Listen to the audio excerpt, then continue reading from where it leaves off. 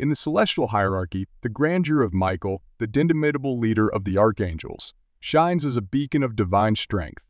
His celestial form, adorned in resplendent armor, embodies unwavering power and authority, renowned as the mightiest angel in the Bible.